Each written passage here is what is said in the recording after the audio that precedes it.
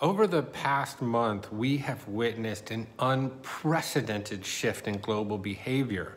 Quarantine, remote work, no flying, limited driving, more cooking, virtually no shopping, more family time, walking the neighborhood endlessly.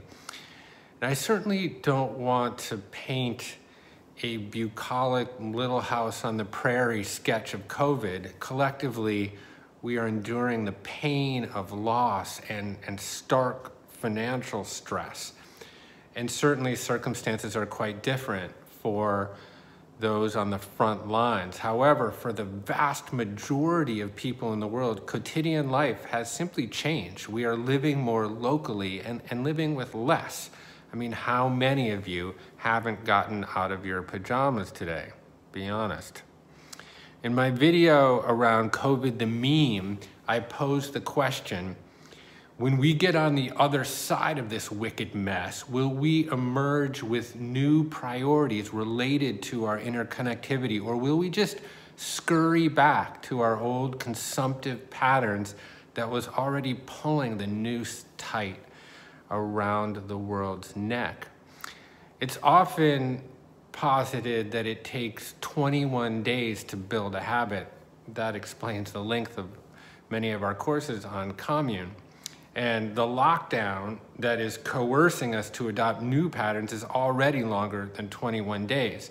As we sink into the couch of this new normal, maybe new patterns are reconditioning us.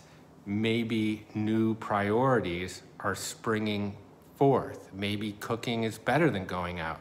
Maybe less convenience is more fulfilling. Maybe remote work is more efficient.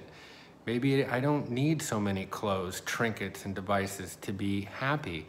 Maybe I actually like my kids, or more surprisingly, maybe they even like me. Maybe growing a carrot makes it taste better. Maybe I should know my neighbor's name. Maybe I don't need to pursue some romantic notion of traveling the world. Maybe God is exactly where I am. Maybe if enough people wake up to a better way of life, then corporate globalism withers on the vine.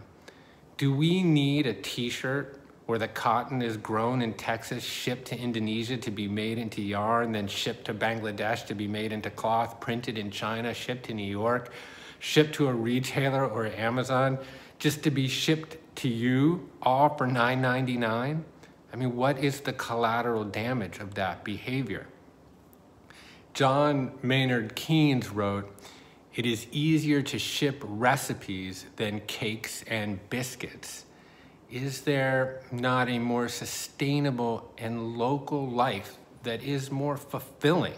A life connected to civic engagement and the public square, structures that are decentralized and have distributed leadership that create healthier and more accountable hierarchy? Could the 80th verse of the Tao give us a window into a new human story? If a country is governed wisely, its inhabitants will be content.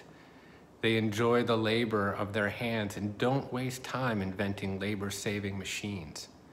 Since they dearly love their homes, they aren't interested in travel. There may be a few wagons and boats, but these don't go anywhere. There may be an arsenal of weapons, but nobody ever uses them. People enjoy their food, take pleasure in being with their families, spend weekends working in their gardens, delight in the doings of the neighborhood. And even though the next country is so close that people can hear its roosters crowing and its dogs barking, they are content to die of old age without ever having gone to see it.